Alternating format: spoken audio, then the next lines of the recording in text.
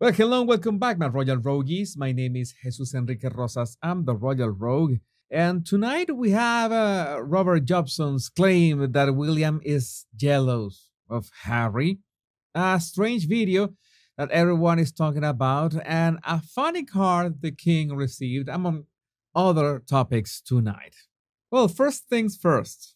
We need to talk about Robert Jobson saying in the very short and very boring Hulu documentary that Prince William is jealous of Harry's Invictus success. He said, and I quote, "The Invictus is Harry's number one passion project.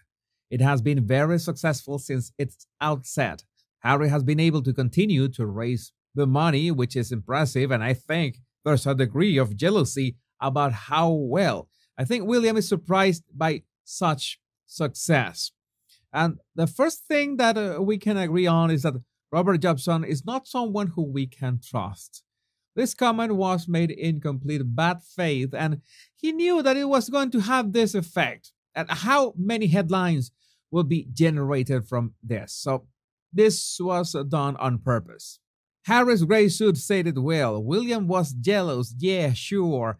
I reckon William was happy they found Harry a project to keep Harry out of pubs and trouble. And not only that, but remember that William and Catherine donated £1 million for the Invictus Games back then. So, saying that William is or was jealous of Invictus' success is absurd, to say the least. Claims the royal family were neglectful had been turned on their head after Prince Harry and Meghan Markle's Invictus Games Foundation received a 1 million donation from the Duke and Duchess of Cambridge. This was back in August 2021. We have to remember that Jobson said 2 months ago that Harry is a bit of a spoiled brat. Maybe a gift arrived from Montecito to change his mind about the ginger topic. Now, there's a certain amount of gaslighting as well, because Jobson also says the following words about the Wales children. I think, unfortunately for the king, there's really no relationship between the king and his grandchildren because he hasn't really had an opportunity to forge that relationship. Some might say that he should have made more of an effort and reach out to Archie and Lily.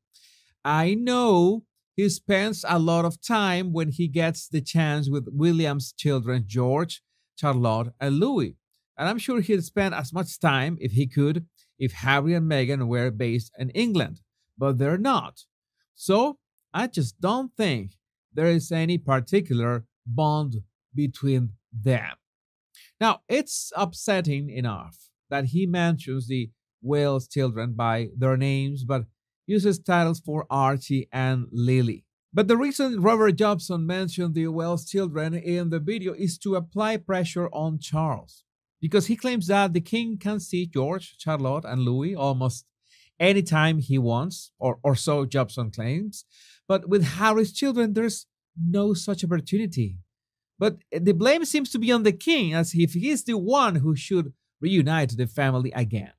Now, I have seen this kind of strategies in other times, and it's pure and simple guilt tripping. It's like saying, oh, you get to enjoy a time with your grandchildren whenever you want, but you haven't allowed Harry an opportunity to bring the kids near you.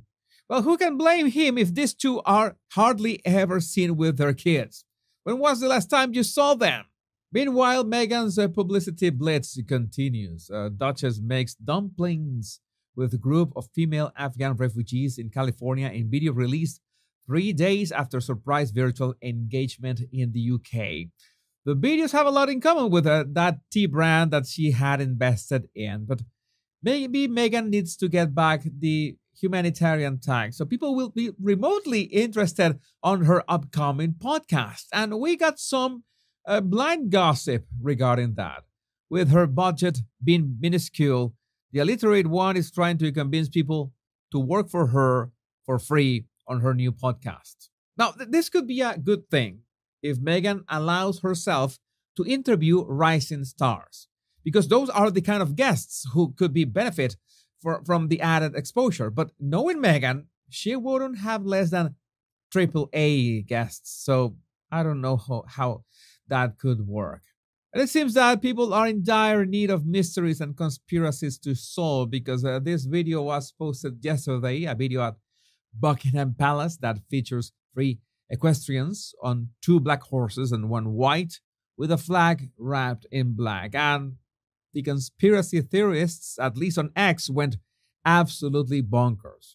You are welcome to send your own thoughts about this, but I read explanations such as the monarchy was about to end, something happened to the king, the entire royal family has already fled the country, Catherine has transcended time and space and became a super being who's going to take us to Alpha Centauri, or that Harry and Meghan are going to leave the royal family alone. And that's where I draw the line, because a good conspiracy has to be at least plausible.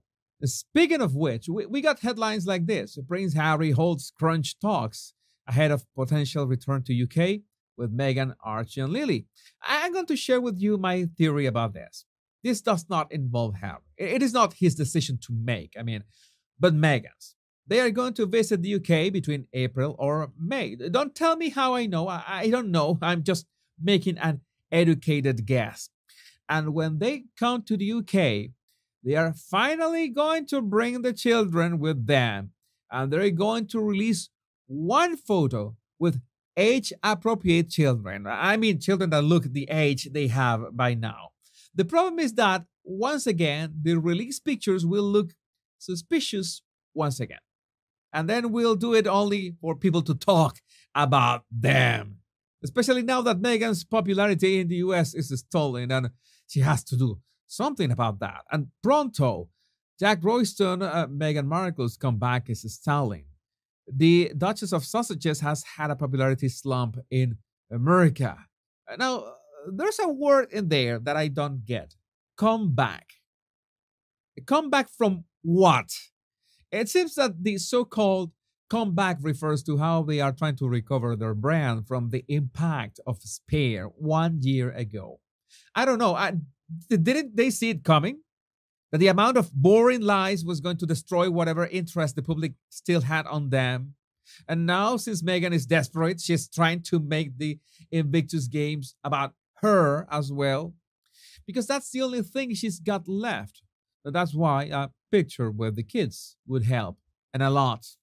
Meanwhile, as J.E. May says, King Charles has received many get well soon messages, and he continues to show he has a good sense of humor. He thanked everyone by showing a sample of the thousands of cards he has received. Charles is a great dog lover and owner, as is Queen Camilla. They would appreciate the sort of humor shown on this card. And the card in question is really funny. It's a small dog. You can see at the bottom. A small dog coming from the vet with a cone on his neck, and he's saying, at least you don't have to wear a cone. But in all cases, the closest thing to a cone is a ruff. But it's my understanding that they have fallen out of fashion a while ago. If not, rest assured, I would wear one myself.